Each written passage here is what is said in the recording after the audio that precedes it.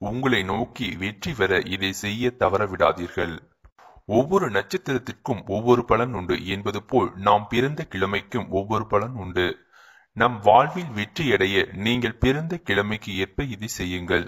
உங்கள் வாழ்வில் வெற்றி நிச்சயம். இது ஜோதிட சாஸ்திரங்கள் கூறுகின்றது. வாருங்கள் விரிவாக காண்போம். ஞாயிற்றுக்கிழமை. ஞாயிறன்று அதிகாலையில் ஆதித்ய ஹஸ்ருதாயம் பிரயாணம் செய்வது ஆரோக்கியமான வாழ்வை உண்டாக்கும். ஆடைகளில் கருப்பு மற்றும் பழுப்பு நிறங்களை தவிர்க்க வேண்டும். இளம் சிவப்பு மற்றும் ஆரஞ்சு நிறத்தில் ஆடைகளை அணியலாம்.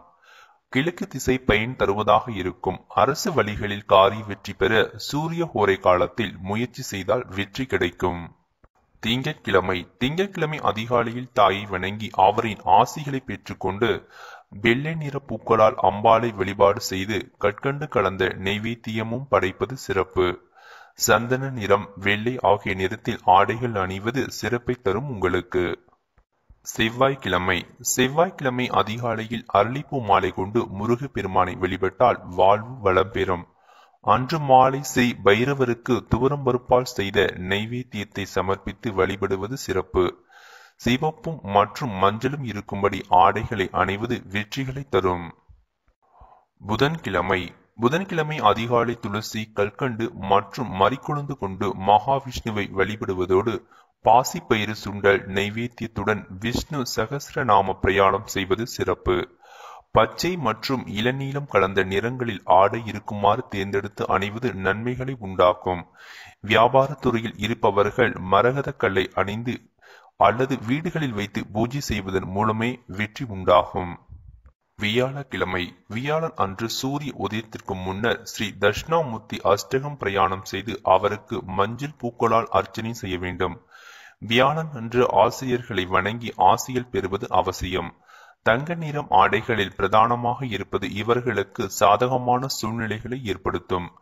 வியாழக்கிழமை பூச நட்சத்திரம் வரும் நாளில் முக்கியமான விஷயங்களை செய்வது நன்மைகளை தரும். வெள்ளிக்கிழமை. வெள்ளிக்கிழமை அதிகாலையில் மல்லிகை பூக்கள் கொண்டு ஸ்ரீ ராஜராஜேஸ்வரி அஷ்டகம், ஸ்ரீ லலிதா திரிசதி ஆகியவற்றை பிரயாணம் செய்வது அம்பிகையை வழிபடலாம். பால், பழம், கற்கண்டு, தேன் ஆகியவற்றை நைவேத்தியம் செய்வது விசேஷமாகும். வெள்ளை நிறத்தில் ஆடைகளை அணிவது வெற்றியை தரும். வெள்ளியன்று வரக்கூடிய சுக்கிரஹோரை காலம் இவர்களுக்கு ஆன்மீக வெற்றிகளை தரக்கூடியது. சனிக்கிழமை. சனிக்கிழமை அதிகாலையில் எழுந்து நல்லெண்ணெய் தேய்த்து குளித்த பின்பு நீல சங்குப்பூ, வில்வம் சாற்றி சிவபெருமானை வழிபடுவது நல்லது. ஆலய மூலஸ்தானத்தில் நல்லெண்ணெய் விளக்கேற்றுவது சிறப்பை தரும். பூஜைக்கு பிறகு காகத்திற்கு எள் கலந்த நெய் சாதம் வைப்பதோடு உடல் ஊனமுற்றவர்களுக்கு தானம் அளிக்கலாம்.